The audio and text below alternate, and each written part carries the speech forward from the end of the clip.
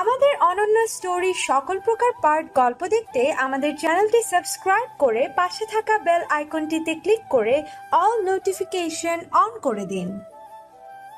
মানুষের জীবনে গুরুত্বপূর্ণ একটা অংশ বিয়ে, অথচ ওই বিয়েই অভিশাপ হয়ে দাঁড়ালো নিঝুমের জীবনে। যে মানুষটাকে মনে প্রাণে ঘৃণা করে এসেছে এতদিন, আজ তাকেই কবুল বলে স্বামী হিসেবে গ্রহণ করতে হলো। ভাগ্য বুঝে কেই বলে, খুব জানতে করছে আর কত ধরনের নির্মম পরিহাস তার ভাগ্যে আছে। বউ সেজে অপেক্ষা করছিল কাঙ্ক্ষিত মানুষটার জন্য, অথচ বিয়ে হয়ে গেল সাম্যর সাথে। বরযাত্রী আসার পথে দুর্ঘটনায় পড়েছিল। ট্রাকের সাথে বরের গাড়ির ধাক্কা লেগে গাড়ি খাদে পড়ে গিয়েছিল। বরের খুব একটা ক্ষয়ক্ষতি না হলেও নিঝুমের ব্যাপক ক্ষতি হয়ে গেছে। এক লহময় জীবনের পাতাগুলো দমকা হাওয়ায় লণ্ডভণ্ড হয়ে গেছে। এই বিয়ে অশুভ ভেবে বরযাত্রী ফিরে গেছে সে পথে। আজকের দিনে দাঁড়িয়ে এই কথা হাস্যকর হলেও নিঝুমের জীবনে এই উড়ে আসা পরিণতি আরো বেশি হাস্যকর হয়ে দাঁড়িয়েছে। আশ্রয়দাতা মানুষগুলোর মুখ চেয়ে বলতে পারিনি, আমি পারবো না সাম্যকে বিয়ে করতে। ম্যাট্রিক পরীক্ষার ফলাফল পেয়ে যখন খুশি তাত্ত্বহারা হয়ে বাড়ি ফিরছিল, বাড়িতে পথে শুনতে পাই তাদের বাড়িতে আগুন লেগেছে। দিশেহারা হয়ে ছুটে এসেছিল বাড়িতে, ততক্ষণে সব শেষ হয়ে গেছে। বাবা মা নামক পবিত্র সত্তাগুলো পৃথিবীর বুক থেকে নিশ্চিহ্ন হয়ে গেছে। অর্থ গলিত লাশের সামনে নির্বাক হয়ে দাঁড়িয়েছিল। অনুভূতি শূন্য হয়ে গিয়েছিল। একটানা 7 দিন কেউ তাকে কোনো কথা বলাতে পারেনি। সে যখন শোকে স্তব্ধ, তখন চাচা ফুবুদের মাঝে চলেছে তুমুল বিতর্ক। অনেক প্রতিকূলতা পেরিয়ে খালার হাত ধরে চলে এসেছিল শহরে। সেই থেকে তার বাবা মায়ের অভাব পূরণ করে চলেছেন স্বামীর নাজনীন দম্পতি। তাদের 2 ছেলে মেয়ে থাকা সত্ত্বেও নিঝুমকে দিয়েছেন আরেক সন্তানের জায়গা। এই 2 মানুষ না থাকলে এতদিনে সে ঝরে পড়া ফুলের ন্যায় মাটিতে নিষ্পেষিত হতো। যারা এতদিন ধরে তার সম্মান রক্ষা করে এসেছেন, আজ তাদের সম্মান কি করে সে নষ্ট করত? জীবনের হিসেব নিকশ তো কবেই ফুরিয়ে গেছে। নতুন করে হিসেব কষে কি হবে? কিন্তু যা ভবিতব্য তা করে মানতে পারবে সে? সাম্য নামক ভয়ঙ্কর গ্রহণ তাকে গ্রাস করে নিয়েছে, যা তিলে তিলে তাকে শেষ করে দেবে। কোহিনূর বেগম অস্থিরতায় ছটফট করছেন। প্রেশার বেড়ে গেছে তার। কিছুতেই তিনি মানতে পারছেন না নিঝুম তার ছেলের বউ। এমন মেয়েকে মানবতার খাতিরে দয়া দেখিয়ে বাড়ির মেয়ে বানানো যায়, বউ নয়। কষ্ট হচ্ছে ভীষণ। তার একমাত্র আদরের ছেলের বউ হলো কিনা নিঝুম। তার স্বামীর অতি ভালো মানুষের ফল তাকে ভোগ করতে হবে। কি দরকার ছিল আগ বাড়িয়ে বড় ভাইকে গিয়ে সাম্যর কথাটা বলার? রাগে দুঃখে তিনি পাগল প্রায় অবস্থায় পৌঁছে গেছেন। সাম্য ঘরে ঢুকে কয়েক সেকেন্ড দাঁড়িয়ে মাকে দেখল। এরপর টেবিলের কাছে গিয়ে ওষুধের বাক্স থেকে প্রেশারের ওষুধ বের করল। মায়ের হাতে পানির গ্লাস ধরিয়ে দিয়ে বলল, শান্ত হও আগে, তারপর ওষুধটা খাও। কোহিনূর বেগম ফোপানো স্বরে বললেন, খাবো না আমি ওষুধ। তোরা বাপ ছেলে মিলে আমায় মেরে ফেল, তবুও এই বিয়ে আমি মেনে নেব না। সাম্য মাকে 2 হাতে জড়িয়ে ধরে বলল, তোমাকে মানতে হবেও না মা, আমাকে একটু সময় দাও, সব কিছু ঠিক করে ফেলবো। ঠিক করার জন্যই তো এত সব আয়োজন। কোহিনূর বেগম বুঝতে না পেরে ছেলের মুখপানে তাকালেন। সাম্যর মুখের প্রতিটি রেখায় ফুটে উঠেছে অচেনা অভিব্যক্তি, যার কোনো ব্যাখ্যা খুঁজে পেলেন না। রাত বাড়ছে, সেই সাথে পাল্লা দিয়ে বাড়ছে নিঝুমের চোখের পানি। কষ্টগুলো দলা পাকিয়ে উঠেছে। নিঃশ্বাস নিতে কষ্ট হচ্ছে। নিয়মত আজ ফুলে সজ্জিত বিছানায় জীবনের নতুন দিগন্তের পথ উন্মোচিত হওয়ার কথা ছিল। যে রাত এক রাস নতুন অনুভূতি নিয়ে জীবন বইয়ে আরেকটা অধ্যায় হিসেবে যোগ হতো, তা আজ বিভীষিকাময়। ছোট থেকেই বিয়ে নিয়ে কত স্বপ্ন ছিল। রান্নাবাটি খেলার, সেই বড়বউ খেলা তার মনে দাগ কেটেছিল। মা বলতো, প্রত্যেকটা মেয়ে জন্মগতভাবে সংসার করার গুণ অর্জন করে, যার জন্য কোনো প্রতিষ্ঠিত শিক্ষার দরকার হয় না।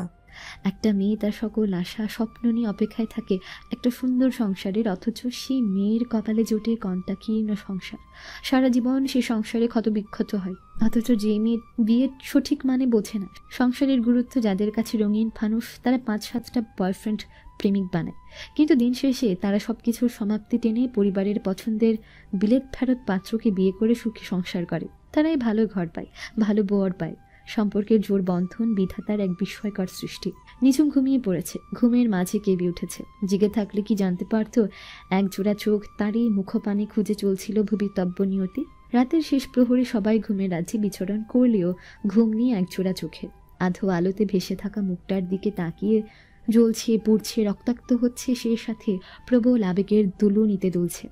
সামুদের যৌথ পরিবার। পরিবারের সবাইকে সকালের নাস্তাটা একসাথেই খেতে হয়। এই নিয়ে পরিবারের ছোট সদস্যদের বিরক্তির সীমে নেই। হাতের মধ্যে সকলকে টেবিলে হাজির হতে হয়। সামির রহমান এই বাড়ির বড় কর্তা। 3 ভাই 2 বোনের মধ্যে তিনি সবার বড়। তার বাবার তৈরি করা ব্যবসা তিনি পেশা হিসেবে নিয়েছেন। 2টো কাগজ তৈরির কারখানা আছে তাদের। মেজ ভাই আমির রহমান বড় ভাইয়ের সাথেই ব্যবসা সামলায়। ছোট ভাই জামির রহমান চাকুরি করেন। শ্যামু জামির শেখের একমাত্র ছেলে। চার্টার্ড অ্যাকাউন্টিংয়ে পড়াশোনা করেছে। এবছরই তার পড়াশোনা শেষ হয়েছে। গতকালই বাড়িতে যে কাণ্ড ঘটে গেছে তার রেশ বাড়ির সব জায়গায় বিরাজমান। নাজনীন বেগম রান্নাঘরের দিকে এগোলেন। 7টা পার হয়ে গেছে সেই কখন। যদিও গতকাল থেকে সামির রহমানের মানসিকতা ভালো নেই, তবুও তিনি নিয়মের বাইরে যাবেন না। তাই দ্রুত নাস্তা বানানোর কাজে লেগে পড়লেন। খুব ইচ্ছে হলো নিঝুমের কাছে যেতে। মেয়েটার উপর দিয়ে যা সব ধকল গেল, নিশ্চয়ই খুব ভেঙে পড়েছে। রাতে থাকতে চেয়েছিলেন নিঝুমের কাছে। সামির রহমান বাধা দিয়েছেন। তিনি মনে করেন কিছুটা সময় নিঝুমকে একা থাকতে দেওয়া উচিত। তাই রাতে আর খোঁজ নিতে পারেননি। তাছাড়া শাম্যকে কিছু কথা বলতে হবে। বাড়ির মেজ বউ শামসুন নাহার রান্নাঘরে আসলে তাকে বললেন, আমি আটা মেখে রেখেছি, তুই সবজিগুলো কেটে রাখ, আমি একটু আসছি। কোথাও যাও বড় ভাবি? নিঝুমের ঘরে, মেয়েটার একটু খোঁজ নিয়ে আসি। ও তা যাও, আমি সকাল থেকে ভাবছি ওর একটু খোঁজ নিব। গতকাল যা হলো কি আর বলবো, নিঝুমের কপালটাই খারাপ। শামসুন নাহারের বলা শেষ কথাটা শিলের মতো বুকে বেঁধল। কথা না বাড়িয়ে বের হলেন রান্নাঘর থেকে। সবাই এমনভাবে কথা বলছে কেন? আশ্চর্য, মনে হচ্ছে নিঝুম বিধবা হয়েছে। একটা বিয়ে ভেঙে গেছে, তাই আরেকজনের সাথে বিয়ে হলো। এতে খারাপটা কি হলো? সবাই এমন ভাব করছে যেন এটা শোকের বাড়ি। যা হয়েছে বেশ হয়েছে, মেয়েটা তার কাছেই থাকবে। এতদিন এই বাড়ির মেয়ে ছিল, এখন বউ হয়েছে। তফাৎ শুধু এটুকুই, সাম্য অনেক ভালো ছেলে। তিনি 2 হাতে বড় করেছেন সাম্যকে। খারাপ দিক বলতে সাম্যর রাগ খুব বেশি। ছেলেটা যে কবেই এত রাগী হয়েছে কে জানে। ফোনের কর্কশ আওয়াজে সাম্য বালিশ থেকে মাথা তুলল। ফোনটা কানে ঠেকাতেই তীক্ষ্ণ ঋণ ঋণে স্বরে শান্তার কথা ভেসে আসলো। এসব কি শুনছি? তুই নাকি ঝিনুককে বিয়ে করেছিস? সাম্য ঘুম জড়ানো কণ্ঠে বলল, ঠিক শুনেছিস। কি, তুই পাগল হয়েছিস? এমনটা কি করে করতে পারলি তুই? মারুফের কথা একটাবার মনে হলো না? আমার যেটা সঠিক মনে হয়েছে করেছি, শুনলে বুঝতে পারবি। এত জেদিস না। চুপ কর তুই। ঝিনুককে বিয়ে করাটা তোর সঠিক মনে হয়েছে, তাই না? ছি, তোকে বন্ধু বলতে লজ্জা হচ্ছে। আরে মাথা ঠান্ডা কর। আজকের দিনটা ভুলে গেছিস তাই না? মনে থাকবেই বা কেন? বইয়ের আঁচলে তলে ঢুকেছিস যে। গত রাতে তোর ফুলসজ্জা ছিল, সারা রাত জেগেছিলি নিশ্চয়। এখন আরাম করে ঘুমা। তোর মুখটা আর কোনোদিন আমাকে দেখাবি না। সাম্য নীরবে সব কথা শুনল। শান্তা ফোন কেটে দিয়েছে। আজ 15 তারিখ, দ্রুত তাকে বের হতে হবে। প্রতিদিনের মতো আজও সবাইকে নাস্তার টেবিলে আসতে হয়েছে। সবাই চুপচাপ খাচ্ছে। কোহিনূর বেগমের ইচ্ছে হচ্ছে টেবিলটাকে ভেঙে গুড়িয়ে দিতে। নিঝুমকে দেখলে প্রচণ্ড পরিমাণে রাগ হচ্ছে। অন্যদিকে নিঝুমের গলা দিয়ে খাবার নামছে না। চোখ তুলে কারো দিকে তাকাতেও পারছে না, যেন সে খুব বড় অপরাধ করে ফেলেছে। শামু বাইরে যাবার জন্য তৈরি হয়ে আসলো। নির্বিকারভাবেই নিঝুমের পাশের চেয়ারটা টেনে বসলো। নিঝুম একটু পর অনুভব করলো তার পা ব্যথায় জ্বলে যাচ্ছে। শাম্যর জুতো তার পায়ের কনিষ্ঠ আঙুলে সজোরে চেপে আছে। শান্তা প্রচণ্ড রাগে ফুঁসছে। মনের ভেতরটা পুড়ে যাচ্ছে। শাম্য কিভাবে পারল নিঝুমকে বিয়ে করতে? শাম্য কি তার মনের আকুলতা কখনো বোঝেনি? খেদে ফেলল সে। বেডসাইড টেবিলের সমস্ত জিনিসপত্র আছাড় মেরে দিল মেঝেতে। নিঝুম এত খারাপ, শেষ পর্যন্ত সাম্যকেও কেড়ে নিল। তার সমস্ত ভালোবাসা আজ হেরে গেল। সাম্যকে ছাড়া কিভাবে বাঁচবে সে? কতটা ভালোবাসে সে সাম্যকে, তাকে সাম্য জানতে পারবে না কখনো। সাম্যকে শুধু বন্ধু হিসেবে নয়, ওর জীবন সঙ্গিনী হতে চায় সে। তার বেঁচে থাকার মানেটাই শেষ হয়ে গেল। এবার চিৎকার করে কেঁদে উঠল সে। শান্তার বাবা মা দৌড়ে আসলেন। দরজা ভেতর থেকে বন্ধ থাকায় তারা ভেতরে ঢুকতে পারলেন না। বাইরে থেকে ডাকতে লাগলেন। এমন সময় সাম্য এসে বসল। আঙ্কেল, আমি দেখছি, আপনারা একটু ভেতরে যান। শান্তার মা বাবা জানে সাম্যকে দেখলে শান্তা ঠিক বের হবে। তারা নিজেদের ঘরে চলে গেল। ছোট থেকে শান্তাকে খুব বেশি আদর দিয়েছেন তারা। একমাত্র মেয়ে বলে কখনো শাসন করেননি। মেয়ের কষ্ট দেখলে তারা ভেঙে পড়ে। সাম্য রেগে বলল, শান্তা, দরজা খোল। তোর নাটক দেখার সময় আমার নেই। রাফাত আরিফ অপেক্ষা করছে। সাম্যর কণ্ঠ পেয়ে রেগে দরজা খুলল শান্তা, কিন্তু রাগ দেখানোর বদলে ফুপিয়ে কেঁদে উঠল। সাম্য শান্তার মাথায় আলতোভাবে হাত রাখল। কোমল গলায় বলল, কাঁদছিস কেন পাগলি? কষ্ট কি শুধু তোর হচ্ছে? মারুফ তো আমাদেরও বন্ধু ছিল। শান্ত 2 চোখ ভর্তি জল নিয়ে সাম্যর দিকে তাকালো। সাম্য আজও বুঝল না সে মারুফের জন্য নয়, নিজের ভালোবাসা হারিয়ে যাবার কষ্টে কাঁদছে। একতরফা ভালোবাসা কি সবসময় এত নির্মম হয়? শাওয়ারের নিচে দাঁড়িয়ে বিরতিহীনভাবে ভিজছে নিঝুম। সমস্ত কষ্ট গ্লানি ধুয়ে মুছে পরিষ্কার করতে চাইছে। সাম্যর করার প্রতিটা আচরণ তার মনে দ্বিগুণ ঘৃণার সৃষ্টি করছে। নাস্তা শেষে সাম্য বেরিয়ে যাওয়ার পর সামির রহমান সবাইকে তার রুমে ডেকেছিলেন। বাড়ির সবাইকে বুঝিয়েছেন সে এখন এই বাড়ির বউ। সাম্যর সাথে তার নতুন সম্পর্কটা এগিয়ে নিতে বলেছেন সবকিছু ভুলে। যেহেতু বিয়ে হয়ে গেছে তাই স্বামী স্ত্রীর মতো স্বাভাবিক জীবন যাপন করতে হবে। কোহিনুর বেগম কোনো কথা বলেনি, সারাটা সময় চুপ করেছিলেন। শ্যামর বাবা বলেছেন, ভাইজান এইসব কথা বলতে হবে কেন? নিঝুমকে বউ করতে কোনো সমস্যা হবে না, জন্যই বিয়েটা দিয়েছি।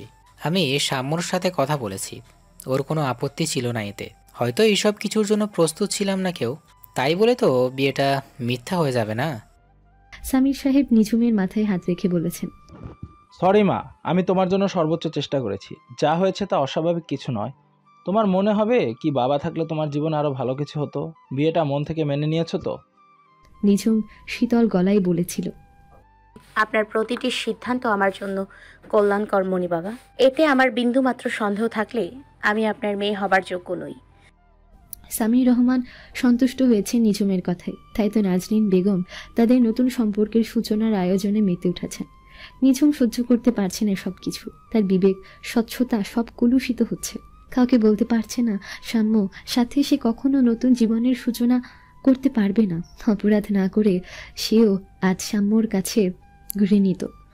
আপু, তোমার গোসল এখনো শেষ হয়নি? সুপ্তির কথায় নিঝুমের কোনো ভাবান্তর হলো না। সুপ্তির হাতে রাখা শাড়ি গহনাগুলো বিছানায় রেখে নিঝুমকে আরো কয়েকবার ডাক দিল। নিঝুমের সাড়া না পেয়ে একটু ভয় পেল। দ্রুত নাজনীন বেগমকে গিয়ে বলল, মা, আপু তো বের হয়নি এখনো ওয়াশরুম থেকে। আমি ডাকলাম, কোনো সারা শব্দ নেই। মেয়ের কথায় নাজনীন বেগম তাড়াতাড়ি নিঝুমের ঘরে আসলেন। ঘরে ঢুকে দেখলেন বিছানায় রাখা শাড়ি গহনাগুলোর দিকে এক দৃষ্টিতে তাকিয়ে আছে নিঝুম। ভেজা চুলগুলো থেকে টপ টপ করে পানি ঝরছে। নাজনীন বেগম চুলগুলো মুছে দিয়ে বললেন, আমি জানি তোর মনে কি চলছে। মেয়েদের জীবনটাই এমন রে মা, যে পাত্রে রাখবে সে পাত্রের আকার ধারণ করতে হয়। সাম্যকে মন থেকে মেনে নিয়ে সংসারটা শুরু কর, দেখবি খুব ভালো থাকবি। সাম্য অনেক ভালো ছেলে, তোকে সুখে রাখবে। নিঝুম নিঃশব্দে চোখে মুছল। ভেতরটা ছাড়কার হয়ে যাচ্ছে। মামুনিকে খুব বলতে ইচ্ছে করছে, আমি সুখে থাকবো না। দুজন দুজনকে ঘৃণা করি আমরা। কি করে সংসার করব? সাম্য যে তাকে ভালো থাকতে দেবে না তা আজ সকালেই বুঝে গেছে। কিন্তু এখন থেকে সে সাম্যর সব মুখ বুঝে সহ্য করবে না। মামুনি মণি বাবাকে কিছু বলতে না পারলেও সাম্যকে সঠিক জবাব দিবেই। তার নীরবতাকে সাম্য দুর্বলতা ভেবে থাকলে খুব ভুল করবে। যে দোষ সে করেনি তার দায়ভার কেন নেবে সে? সাম্য বাড়িতে ফিরল রাত 10টায়। মিলাদ মাহফিল শেষ করে এতিমখানার বাচ্চাদের খাওয়াতে বিকেল হয়ে গেছে। এরপর নিজের কিছু কাজ সারতে রাত হয়ে গেল। বেশ ক্লান্ত লাগছে তাই সোজা ঘরে ঢুকে গেল। ঝুঁকিয়ে হক চুকিয়ে গেল। এ কি, সারা ঘর ফুল মোমবাতি দিয়ে সাজানো কেন? এটা কি নিজের ঘরে, না ভুল করে অন্য ঘরে ঢুকে গেল সে? বিছানায় তাকাতেই আঁতকে উঠল। বালিশে হেলান দিয়ে চোখ বন্ধ করে বসে আছে নিঝুম। সাম্যর মনে হলো হঠাৎ তার ক্লান্তি নিমিষেই দূর হয়ে গেল। ধীর পায়ে এগিয়ে এলো নিঝুমের কাছে। লাল শাড়িতে নতুন বউয়ের বেশে নিঝুমকে দেখে হৃদয়ের স্পন্দন বেড়ে গেছে তার। বুকের ভেতর তোলপাড় করছে। অন্য জগতে প্রবেশ করেছে যেন সে। এগিয়ে গেল নিঝুমের আরো কাছে। নিঝুমের মুখোমুখি বসে তীক্ষ্ণ দৃষ্টিতে দেখছে। নিঝুমের গোল মুখখানা তার কাছে পূর্ণিমার চাঁদের মতো লাগছে। লাল লিপস্টিকে লিপ্টে থাকা নিঝুমের ঠোঁট দুটো তার বুকের ভেতর কম্পন ধরিয়ে দিল। এমন রূপে এত কাছাকাছি নিঝুমকে দেখেনি এর আগে। গভীর মায়ায় ডুবে যেতে চাইছে তার মন, প্রাণ, শরীর সবকিছু। সাম্যর তপ্ত নিঃশ্বাস মুখের উপর পড়তে চোখ খুলল নিঝুম। সাম্যকে এত কাছে দেখে ভয় পেল খানিকটা। কি করবে ভেবে না পেয়ে আচমকা ধাক্কা দিল সাম্যকে। সাম্য এতটাই ঘোরের মধ্যে বসেছিল যে নিঝুমের ধাক্কায় টালমাটাল হয়ে বিছানায় কাঁধ হয়ে পড়ে গেল। ব্যাপারখানা বুঝতে বেশ কয়েক সেকেন্ড সময় লাগলো তার। রাগে চোয়াল শক্ত হয়ে আসলো। সোজা উঠে বসে চড় বসিয়ে দিল নিঝুমের গালে। নিঝুম অনেক কষ্টে কান্না আটকালো। কাঁদবে না সে জঘন্য লোকটার সামনে। সে কিছু বলার আগে সাম্য কর্কশ স্বরে বলল, বেহায়া আমি ঠিকই বউ সেজে চলে এসেছে আমার ঘরে। তোমাকে ছুঁয়ে দেখার ইচ্ছা কোনোদিনও আমার হবে না। আপনার মতো জঘন্য লোকের সাথে এক ঘরে থাকার ইচ্ছা আমারও কোনো কালই হবে না। আপনি বোধহয় ভুলে গেছেন গতকাল আমাদের বিয়ে হয়েছে। সেটার কারণেই আজ আমি আপনার ঘরে। বিয়ে হয়ে গেছে জন্য ভেবো না আমি সবকিছু ভুলে গেছি। তোমার মতো বহুরূপী জালে আমি ফাঁসবো না। বেরিয়ে যাও আমার ঘর থেকে। মামুনি আমাকে এখানে রেখে গেছে। আজকের পর এই ঘরেই আমাকে থাকতে হবে। আপনার যদি সমস্যা হয় মামুনির সাথে কথা বলেন। আমার গায়ে হাত তুলে আপনি যে নিচু মনের পরিচয় দিলেন তার জন্য এক ফোঁটা ইচ্ছেও নেই আপনার মুখটা দেখার, কিন্তু আমার কপালে তো সেটাই লেখা আছে। আপনার মতো কাপুরুষের সাথে বিয়ে হওয়াটা আমার কপালেই ছিল। শামু অবাক হয়েছে নিঝুমের এমন জবাবে। সেই সাথে প্রচন্ড রাগে ফেটে পড়ল সে। দু হাতে নিঝুমের গাল চেপে ধরল সে। এই মেয়ে, কাকে তুমি কাপুরুষ বলো? তোমাকে যে মেরে এখনো পুঁতে রাখিনি, তোমার কপাল ভালো। আমাদের সবার মনে যত কষ্ট তুমি দিয়েছ তার সুদে আসলে তোমাকে ফিরিয়ে দেব। নিঝুম ঝটকা মেরে হাতটা সরিয়ে দিল। সে আরো দ্বিগুণ পরিমাণ রাগ নিয়ে বলল, কষ্ট ছাড়া আপনার অন্য কিছু দেওয়ার যোগ্যতাও নেই। আপনিও এরপর আমার গায়ে হাত তোলার আগে ভেবে নেবেন, আপনার সব কিছু আমি মুখ বুঝে সহ্য করব না। নিঝুম বিছানা থেকে নেমে ওয়াশরুমে ঢুকলো। গাল দুটো ব্যথা করছে, এত জোরে চেপে ধরেছে সাম্য যে লাল হয়ে গেছে। নিঝুম দেয়ালে পিঠ ঠেকিয়ে নীরবে কাঁদল। এভাবে কতদিন চলতে পারবে সে? জীবনটাকে কোন পর্যায়ে এনে দাঁড় করিয়েছে। সাম্যর প্রতি ঘৃণাটা আরও বেড়ে গেল। চোখে মুখে বেশ কয়েকবার পানির ছাপটা দিয়ে বের হলো। সাম্য ঘরে নেই। নিঝুম সোফা টুকুতে শুয়ে পড়ল। একটু পরেই ঘুমিয়ে পড়ল। কান্না করলেই তার ঘুম আসে দ্রুত। সাম্য বেলকানিতে দাঁড়িয়ে নিজের ডান হাতটার দিকে তাকিয়ে আছে। মনের ভাবটুকু সে নিজেই বুঝে উঠতে পারল না। সকালের মিষ্টি করে রোদের আলোয় ঘুম ভেঙে গেল সাম্যর। ইস, জানালাটা রাতে কেন যে খুলে রেখেছে। সাম্য চোখে মুখে বালিশ চাপা দিয়ে আবার ঘুমানোর পায়তারা করল। কিন্তু দরজার বাইরে নাজনীন বেগমের গলার আওয়াজে ছট করে উঠে বসল। ঘড়ির দিকে তাকিয়ে দেখল 8টা বেজে গেছে। সর্বনাশ, নাস্তার টেবিলে এখনই যেতে হবে। বাইরে থেকে নাজনীন বেগমের ডাক আসলো। নিঝুম, সাম্য তোরা এখন উঠিস নাই? উনি তো তোদের জন্য অপেক্ষা করছে। সাম্য জোরে বলল, উঠে গেছে, দাঁড়াও, দরজা খুলছি। সাম্য দরজার দিকে এগোতেই দাঁড়িয়ে পড়ল। নিঝুম সোফায় ঘুমিয়ে আছে। বড় মাকে বুঝতে দেওয়া যাবে না। সে চট করে নিঝুমকে কোলে তুলে নিয়ে বিছানায় শুয়ে দিয়ে দরজা খুলল। নাজনীন বেগম দরজার বাইরে থেকে বলল, এই তো উঠে পড়েছিস, এখন তাড়াতাড়ি ফ্রেশ হয়ে টেবিলে আয় দুজনে, বেশ দেরি করে ফেলেছিস। নাজনীন চলে যেতে ধরলে সাম্য তাকে আটকিয়ে একরাশ অস্বস্তি নিয়ে বলল, বড় মা, নিঝুম এখনো ওঠেনি, ওকে ডেকে তোলো। নাজনীন বেগম হেসে বললেন, তুই ডেকে দে না, আমার অনেক কাজ আছে বাবা। না, তুমি ডেকে দাও। বলে দ্রুত সাম্য ওয়াশরুমে ঢুকলো। নাজনীন বেগম নিঝুমের পাশে এসে বসলেন। ঘুমিয়ে থাকা নিঝুমের মুখটা কি নিষ্পাপ লাগছে। তিনি আলতোভাবে নিঝুমের মাথায় হাত রাখলেন। স্নেহের স্বরে নিঝুমকে ডাকলেন। নিঝুম ধর্মাওয়ার করে উঠে বসলো।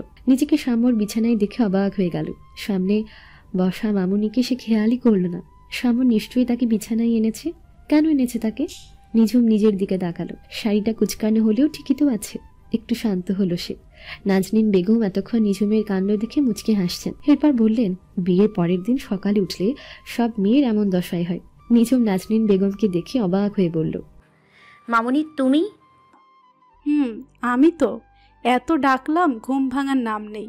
সাম্যই তো দরজা খুলে দিল। তুই তো এত বেলা অবধি ঘুমোস না। এবার নিঝুম বুঝল তার বিছানায় থাকার রহস্য। কিন্তু সাম্য তাকে কিভাবে এনেছে? হেঁটে নিয়ে আসেনি নিশ্চয়ই। তাহলে তার ঘুম অবশ্যই ভাঙত। এর মানে তাকে কোলে তুলে এনেছে। ও মাগো, ছেলেটার কি স্পর্ধা!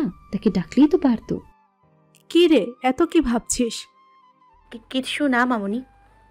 নাজনীন বেগম নিঝুম চিবুক ধরে বলল, তাহলে নতুন জীবনের সাথে পরিচিত হয়েই গেলি? নিঝুমের বুক ধড়াস করে উঠল।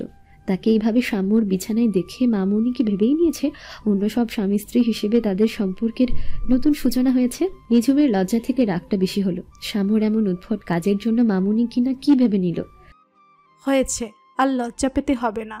তাড়াতাড়ি ফ্রেশ হয়ে আয়। নিঝুম সূচক মাথা নাড়ল। নাজনীন বেগম চলে গেলে সে কাভার্ড খুলে থ্রিপিস বের করলো। গতকাল তার সব জিনিসপত্র মামুনি আর সুপ্তি মিলে গুছিয়ে রেখেছে ঘরে। নিঝুম ওয়াশরুমের দরজা নক করলো, কিন্তু ভেতর থেকে কোনো সাড়া পেল না। বাধ্য হয়ে পর্দার আড়ালে সে জমা পড়ল। এরপর সুপ্তির রুমে চলে গেল। এখন সুপ্তির ওয়াশরুমটাই ব্যবহার করতে হবে তাকে। নিঝুম সাম্যর রুমে ঢুকলো দুপুরে। সকাল থেকে সে সুপ্তির ঘরে ছিল। গোসলটা সেরে ফেলবে তাড়াতাড়ি, তাই এই ঘরে আসলো। সাম্য এখন নেই। ঘরে ঢুকে সে দেখলো সারা ঘরের ফ্লোরে তার সমস্ত কাপড় ছড়িয়ে ছিটিয়ে আছে। এসব যে সাম্যর কাণ্ড তা নিয়ে বিন্দুমাত্র সন্দেহ নেই। খুব রাগ হলো নিঝুমের। রাগ নিয়ে সে সবকিছু আবার গুছিয়ে রাখলো। ঘরটা পরিষ্কার করতে গিয়ে দেখলো গত রাতের খাবারটুকু পড়ে আছে। নাজনীন বেগম সাম্যর জন্য রেখে গিয়েছিলেন। এর মানে সাম্য খায়নি। নিঝুম খাবারগুলো রাখতে রান্নাঘরে গেল। কোহিনূর বেগমকে দেখে একটু ঘাবড়ে গেল। কোহিনূর নিয়ে নিঝুমের হাতে খাবারগুলো দেখে বুঝল সাম্য রাতে না খেয়েছিল। তিনি রাগ সামলাতে না পেরে বললেন, 2 দিনও হয়নি বউ হয়েছ, এতেই আমার ছেলেকে অভুক্ত রেখেছ, শনি হয়ে ভালো ভর করেছ দেখছি আমার সাম্মার উপর। নিঝুম ঠোঁট কামড়ে কান্না আটকালো। দ্রুত বেরিয়ে গেল সে রান্নাঘর থেকে। সাম্য রাফাতের অফিসে এসে বসে আছে। 2 ঘন্টা হতে চলল। এর মাঝে রাফাত 1000বার চেষ্টা করেছে কথা বলতে, কিন্তু সাম্য জবাব দেয়নি। রাফাত শেষে বিরক্ত হয়ে নিজের কাজে মন দিয়েছে। 2টো বাজলে সাম্য উঠে দাঁড়ালো, রাফাতকে বলল, চল লাঞ্চটা সেরে আসি। রাফাত যেন সাম্যর কথা শুনতে পায়নি, এমন ভাব নিয়ে কাজ করে যাচ্ছে। সাম্য বুঝলো রাফাত এখন তার উপর শোধ তুলবে।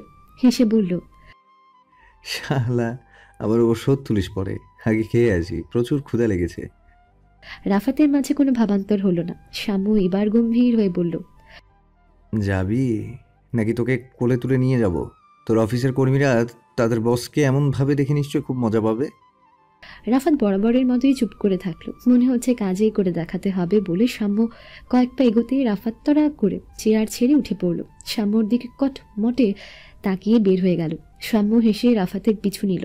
2 বন্ধু খাবার খাওয়া শেষে কেবিনে ফিরে আসলো। রাফাত 2 কাপ কফি অর্ডার করে সাম্যর দিকে তাকালো। আমি কিছুই বুঝে উঠতে পারছি না, সব কিছু যেন এলোমেলো হয়ে গেছে। একবার মনে হচ্ছে বিয়ের সিদ্ধান্তটা মেনে ঠিক হয়নি। কে বলেছে নিজুমকে বিয়ে করতে? ও যা অন্যায় করেছে তার শাস্তি তুই দেওয়ার কে? ও নিজের শাস্তি একদিন পাবেই, দুনিয়ায় না হোক পরকালে পাবে। তোর কি দরকার ছিল এত সব ঝামেলা তৈরি করার? আমার মানা তো শুনিসনি, শুনবিও না। এখন তাহলে মজা বুঝতে থাক। মারুফের কষ্টটা তুই বুঝতে পারলি না। মারুফ তোর একার বন্ধু? তোর এত দরদ উতলে উঠে কেন রে? শালা তো কাপুরুষের মতো আত্মহত্যা করলো, দোষ তো ওরই। রাফাত রেগে বলল। সাম্য একটা দীর্ঘ নিঃশ্বাস গোপন করে বলল, কাউকে কখনো মন থেকে ভালোবেসেছিস তুই? মানে এতে আমার কথা আসলো কেন?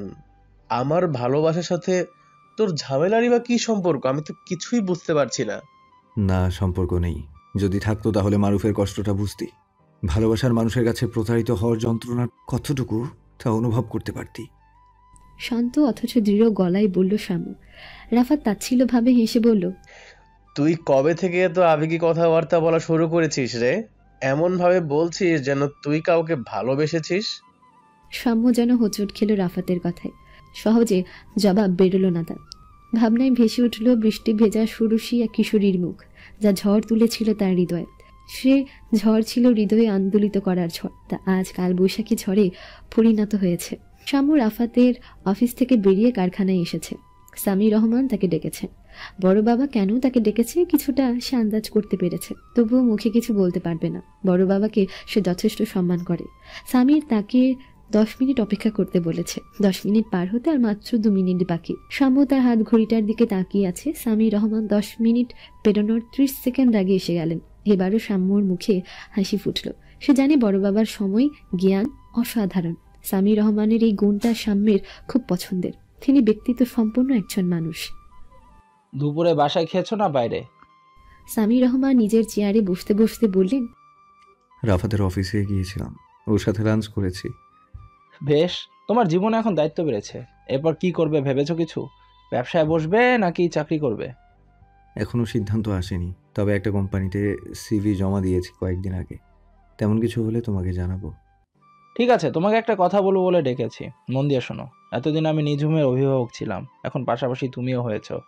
আমি চাই নিঝুমের প্রতি তুমি সঠিকভাবে দায়িত্ব পালন করো। গ্রামে নিঝুমের বাবার কিছু জমি জমা বসত ভিটা আছে। নিঝুমের চাচারা অনেক ঝামেলা করে ছিল দখল নেওয়ার জন্য। আমি মামলা করেছিলাম, এতদিন ধরে চলেছিল মামলা। রায় নিঝুমের দিকেই এসেছে। তুমি নিঝুমকে নিয়ে গ্রামে যাবে, ওখানকার থানার সাহায্য নিয়ে তুমি নিঝুমের চাচাদের কাছ থেকে দলিলপত্রগুলো ঠিকমতো বুঝে নেবে। আমি সব ব্যবস্থা করে রেখেছি। ওই এলাকার চেয়ারম্যানের সাথে কথা বলা আছে। এটুকু বলে কথা থামালেন সামির রহমান। সাম্য সবটা শুনে বলল, বড় বাবা, নিঝুমের এসব সম্পত্তি লাগবে কেন? এসবের তো কোনো প্রয়োজন দেখছি না।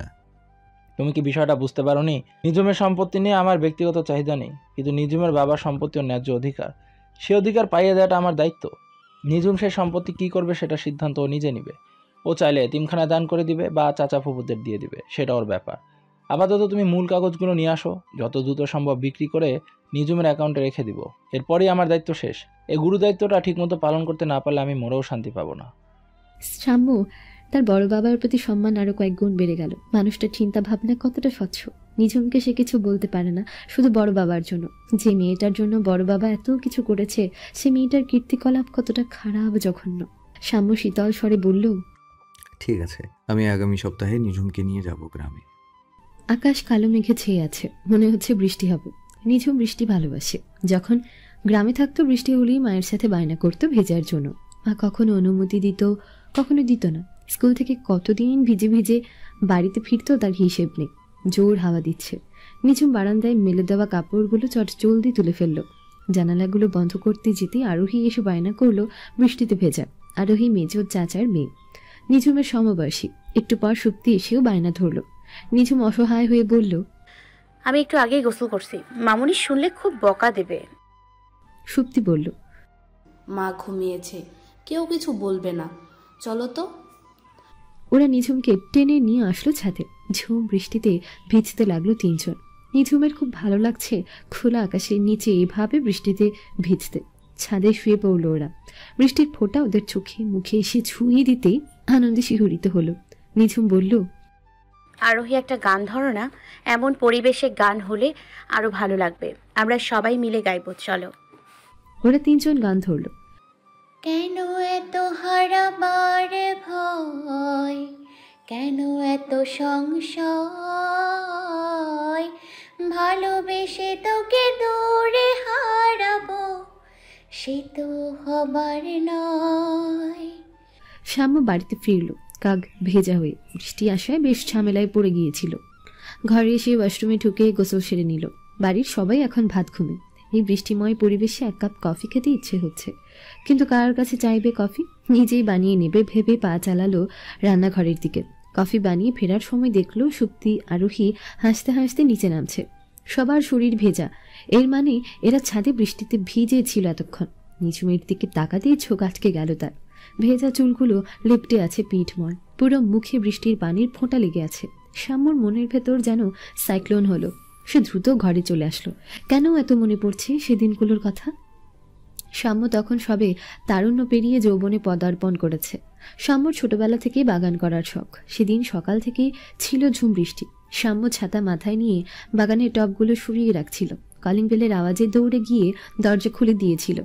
সেদিন বড় বাবা বড় মায়ের সাথে বৃষ্টি ভেজা এক ষোড়শী তরুণীকে দেখে অবাক হয়েছিল।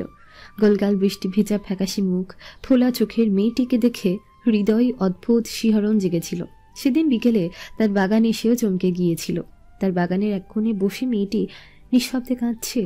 মেয়েটির গালে নোনা অশ্রুর দাগ পড়ে আছে। শাম্মুর সেদিন কি হয়েছিল সে বুঝতে পারেনি। শুধু মনে হয়েছিল বাগানটা তার রাজ্য। সে এই বাগানের রাজা আর মেয়েটা তার দুঃখী রানী। খুব আপন মনে হয়েছিল তার, যেন মেয়েটির সাথে তার হৃদয়ের যোগসূত্র আছে। তার দুঃখী রানীর কষ্টে তার হৃদয় সেদিন ব্যথাতুর হয়ে উঠেছিল। পরে জানতে পেরেছিল মেয়েটার বাবা মা তাকে একা রেখে পৃথিবী থেকে বিদায় নিয়েছে। সেদিন মনে মনে সে শপথ করে নিয়েছিল সারা জীবন সে তার দুঃখী রানীর পাশে থাকবে। ধীরে ধীরে সে প্রচণ্ড ভালোবেসে ফেলে নিঝুমকে, তবে তা কখনো প্রকাশ করেনি। নিঝুম যখন তাকে সাম্য ভাইয়া বলে ডাকত তখন খুব রাগ হতো। তাই তো কারণে অকারণে ধমক দিত, শাস্তিস্বরূপ সারাদিন ধরে অঙ্ক করতে বসিয়ে রাখত। এভাবেই কাটছিল কয়েক মাস। এরপর রাজশাহী ইউনিভার্সিটিতে চান্স পেলেই তাকে চলে যেতে হয়। খুব কষ্ট হতো দূরে থাকতে তার হৃদয়ের রানীকে ছেড়ে। মাঝে মাঝে যখন বাড়িতে আসতো তার হৃদয়ের মতো আনন্দ হতো। মন ভরে দেখত নিঝুমকে। সবকিছু ঠিকঠাক চলছিল, কিন্তু হঠাৎ করেই সব এলোমেলো হয়ে যায়। তার বিশ্বাস ভেঙে যায়। ভালোবাসার রূপ নেয় ঘৃণায়। 1 বছর আগের সেই দিনটি যে কষ্টদায়ক ছিল তা সারা জীবন মনে থাকবে তার। নিঝুম শুকনো কাপড় পরে নিয়ে বারান্দায় আসলো ভেজা কাপড়গুলো মেলে দিতে। বৃষ্টি থেমে গেছে। আকাশ ঝকঝকে পরিষ্কার হয়ে গেছে। সাদা মেঘের শুভ্রতায় ছেয়ে আছে গোটা আকাশটা। শাম্মুকে দেখে চমকে উঠল সে। কাপড়গুলো নিয়ে আর এগোতে পারল না। ফিরে এসে কাপড়গুলো রেখে রুম ছেড়ে বেরিয়ে গেল। নিঝুম চলে যাওয়ার পর শাম্মুর উঠে আসলো রুমে। নিঝুমের উপস্থিতি সে অনুভব করতে পারে সহজে। বিছানায় শুয়ে পড়তে চাইলেও কি যেন ভেবে নিঝুমের ভেজা কাপড়গুলো নিয়ে বারান্দায় মেলে দিল। শান্তা আনমনে ভেবেই চলেছে শাম্মুর কথা। শাম্মুকে নিয়ে দিনরাত ভাবলেও তার বিরক্ত লাগে না। কত সুন্দর সময় কাটাতো ওরা। সব ফ্রেন্ডরা মিলে কত মজা করত, ঘুরতে যেত। শান্তা সব সময় সাম্যর আশেপাশে থাকতো। কলেজে ওঠার পর সে বুঝতে পারে সাম্যকে সে ভালোবেসে ফেলেছে, কিন্তু সাম্য শুধুমাত্র তাকে বন্ধু হিসেবেই ভালোবাসে, কখনো অন্য চোখে দেখেনি। শান্তা গ্র্যাজুয়েশন শেষে সাম্যকে তার মনের কথা জানাবে ভেবেছিল, কিন্তু অনেক দেরি হয়ে গেছে। মারুফের কারণে কিছুই আর বলা হয়ে ওঠেনি। কিন্তু সাম্য নিঝুমকে বিয়ে করে নিল, সেটা নাকি নিঝুমকে কষ্ট দিতে। সাম্য অবশ্য বলেছে তার বড় বাবাকে সব জানিয়ে এই বিয়ে থেকে বেরিয়ে আসবে। এরপর শান্তা নতুন আশায় বুক বেঁধেছে। সাম্য নিঝুমকে স্ত্রী হিসেবে কখনো মর্যাদা দেবে না, তাহলে সাম্যকে তার মনের কথা জানাতে বাধা নেই। সে ঠিক করলো যত দ্রুত সম্ভব সাম্যকে সব জানিয়ে দেবে। সাম্যকে নিজের করে পেতে আর অপেক্ষা করবে না সে। সাম্য তাকে কখনো ফিরিয়ে দিতে পারবে না। শান্তা সুমিকে ফোন করলো। সুমি ওর খালাতো বোন। এই মেয়েটা প্রেম ভালোবাসা বিষয়গুলো সম্পর্কে প্রচুর জ্ঞান রাখে। সাম্যকে কি করে সব কথা বলবে তার একটু ধারণা নেওয়া দরকার। বুবু, আমি এসব কি শুনতাছি? সাম্য ভাইয়া নাকি নিঝুমরে বিয়ে করছে? তুমি তোমার কথা রাখো নাই বুবু। আমি কি করব বলতো? তোর দুলাভাই তো সবকিছু নষ্ট করে দিল। নিঝুমের বিয়ে তো ভেঙে গিয়েছিল, সেই জন্য নিজের ছেলেকে দিয়ে বিয়ে দিল। আমার কথা কি সে শুনে? এখন আমি কি করুম বুবু? তোমার কথাই মায়াটার কোনো প্রস্তাব ধরি নাই। তুমি কও আমার মায়াটার কি হইব? কিছু হবে না। আমি যখন কথা দিয়েছি তোর মেয়ে আমার ছেলের বউ হবে, তখন সে কথা আমি রাখবো। নিঝুমকে আমি আমার ছেলের বউ হিসেবে মানি না। আমার মনে হয় সাম্য নিঝুমকে পছন্দ করে না। বাপ চাচাদের মুখের উপর কথা বলতে না পেরেও এই বিয়েটা করেছে। আমায় কিছুদিন সময় দে, সব ঠিক হয়ে যাবে। কেমনে কি হইব? দুলাভাই যদি তোমার কথা না শোনে? সে ব্যবস্থা আমি করব। সাম্য যদি সংসার করতে না চায়, তখন তোর দুলাভাইয়ের কিছু করার থাকবে না। আমি সাম্যর সাথে কথা বলবো ডিভোর্সের ব্যাপারে।